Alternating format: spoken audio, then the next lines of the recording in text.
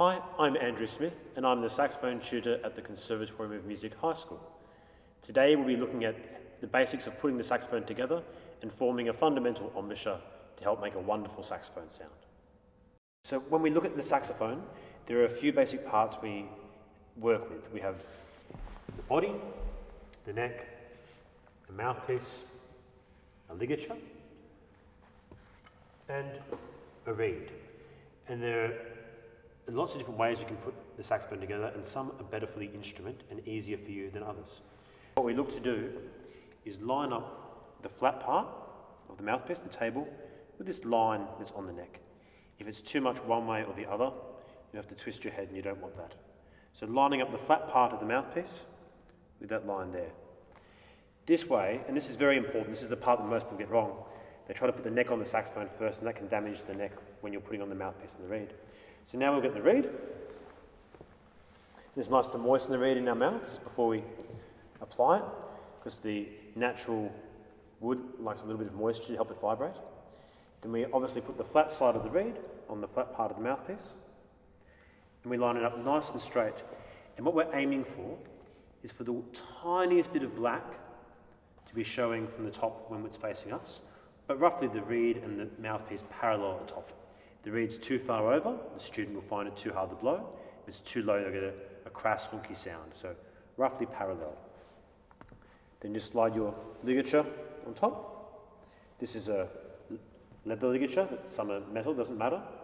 They all do the really important job of holding the reed nicely in place in the mouthpiece and allowing it to vibrate. When we're doing up our ligature, we want it to have done it firmly but not too tight. Now before we add the now completed hard part to the body, it's always a good idea to put your neck strap on now. Then attach the neck and mouthpiece to the body of the instrument.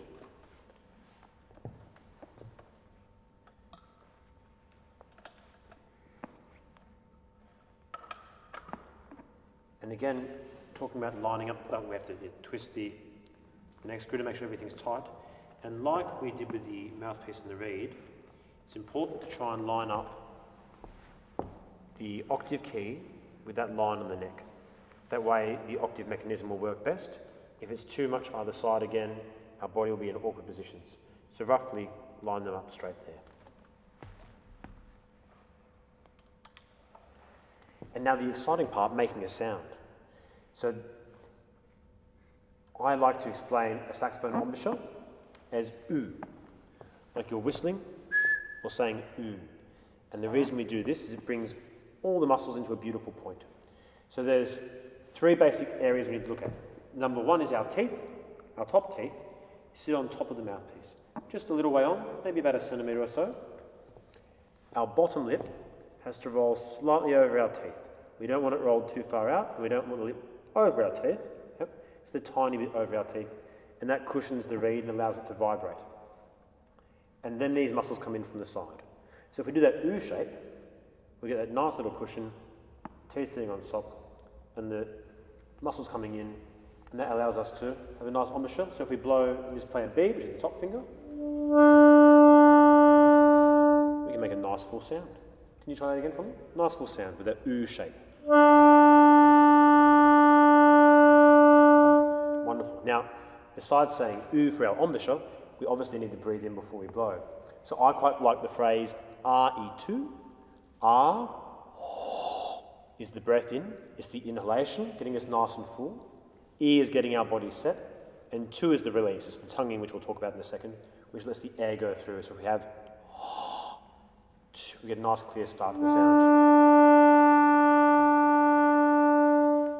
Now with our embouchure and our air, we can create a lovely sound. The next kind of really challenging thing when we're first starting the saxophone is learning to tongue, which is the way we articulate on the instrument. Now tonguing is best described with a little tongue twister. We use the tip of the tongue on the tip of the reed. So when we're playing, if that's the reed, the tip of our tongue sits right on the tip of the reed, and it kind of acts like a dam, and it holds back all the air. When the tongue goes down, the air will then shoot through the instrument. So it's, like I was saying before, that two sound. Two, the air goes through. Tongue goes down and the air goes through. Can you show a two on the B?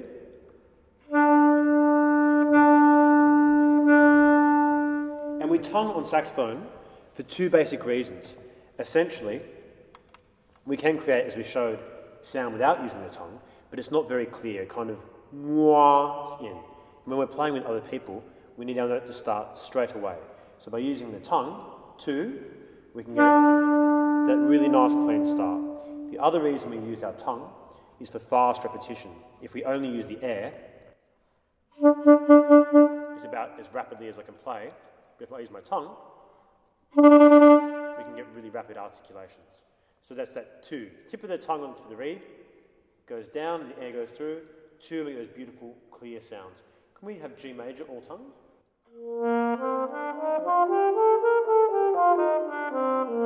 And that provides a beautiful, clear start to each note, whereas if we do it all slurred with no tongue, a lovely, smooth sound. So the two most important things when you're first starting are our embouchure, that's the funny word for how we put our mouth on the instrument. So that U shape, teeth on top of the mouthpiece, lip just over, muscles in to focus our airstream. And tonguing, articulating the note, is the two. Tip of the tongue on the tip of the reed, tongue goes down and the air goes through. One more two on the G.